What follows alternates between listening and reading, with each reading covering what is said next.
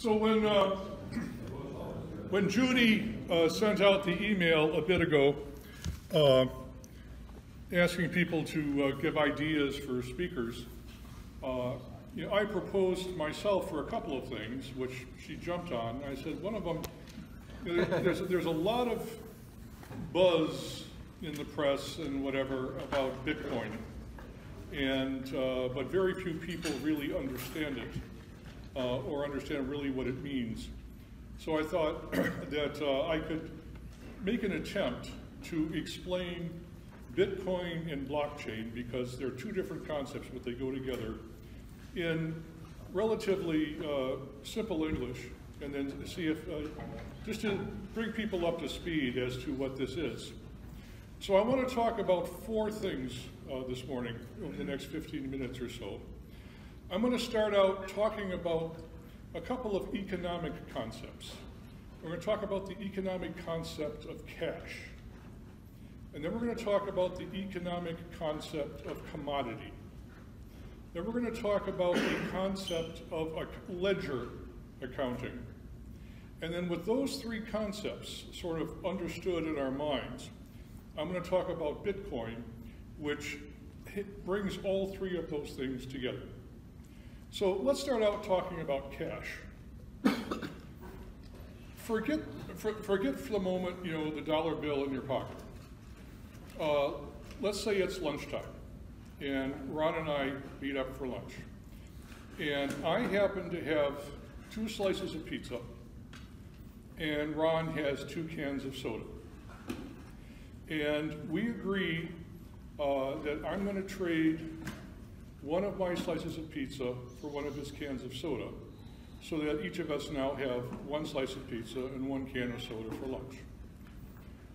What is the value of a slice of pizza in that transaction? A can of soda. A can of soda, right? And vice versa. Now, if I had 4 slices of pizza and we did that same trade, the value of a pizza is halved, okay? So right away there's a concept of supply and demand in terms of economic exchange. So if it's a very hot day, and I've been working in the yard all day, and I'm thirsty, I'm sweating profusely, and I go to the corner store for a beer. The owner sees me coming. How much could he charge for that beer? A lot. A lot, okay? Because in that case, my demand curve is incredibly inelastic. I don't care what he charges for the beer. I am thirsty, I am hot, I want it now. So he could charge me 50 bucks for a beer that you could get for $2 at Legends. And I would be willing to pay it, depending on the elasticity of my demand curve. These are concepts that you learn in when you take beginning courses in economics, but they're important. Because when we get to cash itself, we take a dollar bill out of our pocket, all this, does this have any value? In and of itself, does it have any value? No, it has absolutely no value in and of itself. The only reason that it has value is because I believe that somebody else in this room is willing to take it as value for something to give to me, and they're willing to take it because they believe that someone else will take it from them for something of value. Cash like this is nothing more than delayed barter. In my original concept, I talked about the pizza and the soda. That was a barter transaction. Now what we've done over the centuries is that we've moved away from barter to delayed barter by creating currency. And as long as everyone believes that there is value in this currency, it's a matter of faith. There's no value in this piece of paper whatsoever in and of itself. The value is that someone else is going to take it from me in exchange for something of value. What happened in Germany in the 1920s? Currency was worthless. Currency was worthless. People lost faith in the currency. So in the morning, it may have taken 1,000 marks to buy a loaf of bread. By the afternoon, it cost 10,000 marks to buy a loaf of bread. By the next day, it was 500,000 marks to buy a loaf of bread, because people lost faith in the currency. So first of all, just the concept of cash. Currency is delayed barter, and its value at any given time is based on the faith and credit of the people that are exchanging it, and that can collapse at any time. So we have a basic concept, first of all, just with cash. So let's move on to commodities. Commodities are things of value that are usually in high demand and are limited. So the more demand there is for something, and the scarcer it is of the commodity, the more value the crowd puts in the commodity. So gold is an example. Gold is a commodity. People want gold. Why do people want gold? Well, over the centuries of all the metals, gold is pretty. Gold is very malleable. You can create many things out of it. And it doesn't oxidize. So gold, this gold ring on my finger never changes color. It never interacts, with the atmosphere to oxidize. If I had a copper ring, by this time it would be green, because it would have oxidized, it would have mixed with the air and turned green. If it was an iron ring, it would have turned red by combining with oxygen. So over the centuries, people put a value in gold, and gold is limited. Yes, we still mine it, but there is still an upward limit on gold. So as long as people demand it, and as long as it's scarce, people will want it, and there'll be a demand for it, and therefore its value goes up. Now, just because something's a commodity doesn't mean that it's always going to go up in value. What happened in Netherlands in 1636? Is that the tulips? The tulip mania. Come on, you guys went to college, right? In the late 1500s, tulips are a flower that are indigenous to Turkey in the Near East area. And in the middle 1500s, they were imported to Vienna, through the interchange with the Ottoman Empire and things like that. And because it's such a unique flower relative to the normal flowers in Europe, people started getting a high demand, for tulips. So if you were wealthy, you wanted to buy tulips for your garden. That indicated that you were wealthy and you had high taste and things like that. That came to a head in 1636 in Holland. Now, at that time, the Netherlands was probably the richest nation on the earth through their trading. And so there was a lot of currency available and a lot of demand and upward mobility in the middle class. So a high demand for tulip bulbs. That started a tulip craze. So people started not only buying bulbs, they started investing in future bulbs. So, all right, I have tulips right now, and they're going to create bulbs in 2 or 3 seasons. All right, so someone is going to give me money for the right to have one of those bulbs 3 years from now, when it develops. And then someone is going to give them money for the next 3 years. So everyone is just speculating like crazy on getting hold of tulip bulbs, and the value of tulip bulbs, it didn't even exist yet, got larger and larger and larger and larger. There is a concept in economics called the psychology or the madness of the crowd. And there's a book written by Thomas McKay around 1840 that first described this economic behavior. And that's what was happening in Netherlands. Is it really that bad? Am I really that boring?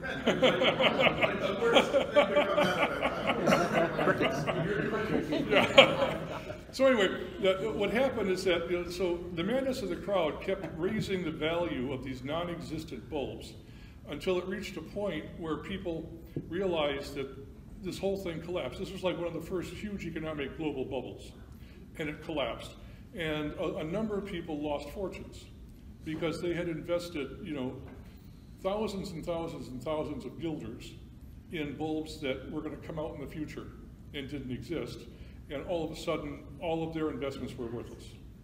Now, we've seen bubbles in the Western economy all the way since then. But so I just wanted to give you a concept of cash, and we understand what that is a little bit. Now we understand the concept of commodities and how the madness of the crowd how limited supply, large demand, and then the madness of the crowd can create value and reduce value in commodities. Any questions on that so far? Sort of generally clear? Okay. Now let's talk about ledgers. Ledgers are a way of keeping track of things. Most of you of a certain age, still have a checkbook, and every time you write a check, you record the check in the ledger in the checkbook. Nowadays, nobody does that because you can log on to the bank every morning and look at your balance and whatever. But the whole idea of ledgers over the years was that I would maintain a set of accounts of what I own and what people owed me. You would maintain a set of accounts of what you owned and what people owed you. Every now and then we would get together in the pub and we would compare our books and we would balance, okay, I owe you this, you owe me this, we're just gonna write each other off and vary us from Paul's book, and I'll put a credit on my ledger, and we move on. Those of a certain age will remember with banks the idea of passbook savings. They don't exist anymore. Everything now is ledger savings. Yes? You still have them? No, you will be talked out of it if you ask for a passbook savings. You go to Columbia. We like that. They're cheap money for the bank. Yeah, exactly. I know. So the whole idea was that the bank has a ledger of how much you've deposited, and in your passbook you have a ledger of how much you deposited. And hopefully, over time, the two of them agree with each other, and that's why you every now and then do a reconciliation. But still, there is a period of time between that reconciliation. So ledgers are simply organized ways of recording anything, but in the concept of our discussion, they're a way of recording economic transactions. Checks that you write, deposits that you make in the bank. If you buy stock, there's someone who's keeping a ledger for the corporation of everybody who owns the stock and how many shares. That's a ledger, right? So that brings us now to what a blockchain is. A blockchain is a public distributed ledger that is all electronic. So from this point in the discussion, paper kind of goes out the window. All right, now we're in the world of the cloud and bits and bytes and computers. So in the mid 2000s, a technology was developed called blockchain, which is a distributed ledger system. Nobody owns the ledger. Now we go back to our bank example. You make the deposit in the bank has a system which it owns that keeps track of the money that you've deposited. You have a passbook which you own, it's a ledger, that you keep track of the money you deposited. Nobody else knows that. The bank has its system, you have your system, and they're separate ledgers. In blockchain, everybody has access to everything. Nobody owns the ledger. It is public, it is in the cloud.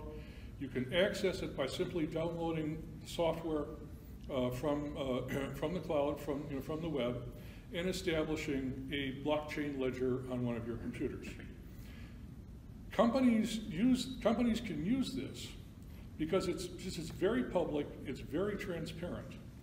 It's almost impossible to steal anything in a blockchain because everybody who has a node on the chain is able to see all of the transactions that are happening at any given time. Why is it called blockchain? Well, because transactions are stored or created in blocks. Blocks are large numbers, unique numbers, that are then stored, and then the next transaction builds off all those numbers and creates another set of numbers which are related to the first set of numbers. Each of these numbers are referred to as blocks.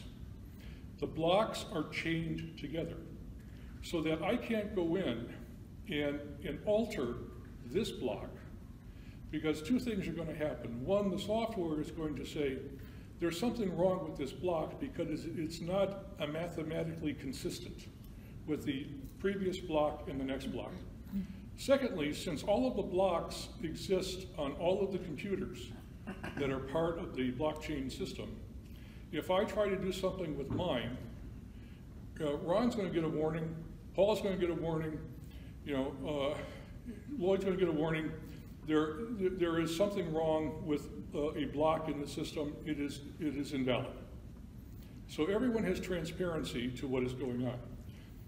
It doesn't mean that everybody knows who it is. It just simply knows that it is. Blockchains can be very public and informational, and they can be very private and informational. So we have the concept of cash, concept of commodities, concept of ledgers, this concept of blockchain, which is a new kind of ledger that is publicly distributed for things. And now we come to Bitcoin. Bitcoin is a commodity. It is a digital cash. It's digital currency that is not owned by any government. It's public. It's like gold. All right, you can mine gold. Now I have a block of gold. I have something of value. It's only of value because someone else is willing to give me something of value for it. The same thing with Bitcoins. Now, Bitcoins were created in 2008. A gentleman or a number of people, and I always get this wrong, so I'm going to take, Satoshi Nakamoto is the name, put up in the public cloud this software to create and mine what are Bitcoins. So when you think Bitcoin, don't think of like a quarter or a piece of currency. A Bitcoin is a chain of numbers. It's a very unique chain of numbers. Right? And that particular kind of number is referred to in mathematics as a nonce, N-O-U-N-C-E. A nonce is a number that is only used once. And so that once that number exists, it cannot be replicated. Now, so this group or this person, we have no idea, it's very anonymous. The name in Japanese is a very common name. So if someone from the United States was doing this, John Doe would have put this up in the cloud. Right? So we don't know if it's one person, we don't know if it's a group of people, we don't know if it's really Japanese. We have no idea who started this whole thing. But they created the software, and they created the first block, what's called the Genesis block. So they generated the first Bitcoin. Now, the software, what makes this a commodity is that, first of all, there's a limit. Under the software, only 21 million Bitcoins can be created or mined or be in existence. Now, in 10 years, since 2008, about 15 million of the 21 million Bitcoins have been discovered or mined or calculated, and I'll get to that in a minute, how that happens. So we still have another 7 million or so Bitcoins to discover. How do you discover the Bitcoins?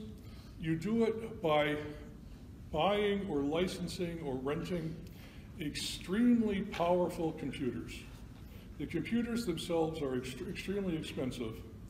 The processors are extremely powerful, and you need at least a half a gigabyte, if not a terabyte of disk space, just to store and recover the information that is going on as you calculate the Bitcoin.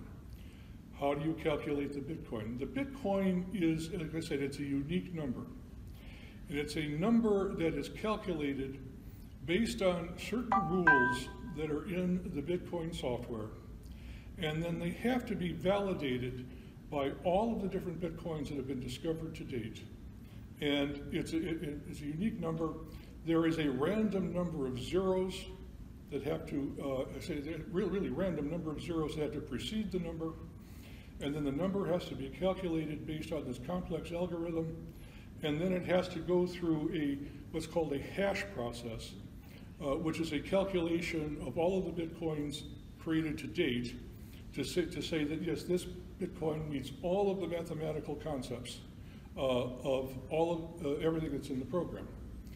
So if I have an extremely powerful computer, it might take me between 10 and 30 minutes to mine a Bitcoin, probably longer. Now, if you successfully mine a Bitcoin, the current value is about, and you put it out on the blockchain system, you get credited 12 Bitcoin credits. When Bitcoin was first established, the value, the commodity value of one Bitcoin was 30 cents. A year and a half ago, that value had risen to $20,000, the demand for a Bitcoin. That has fallen back since then. This morning, yesterday, average this week, the value of the Bitcoin is around $7,000.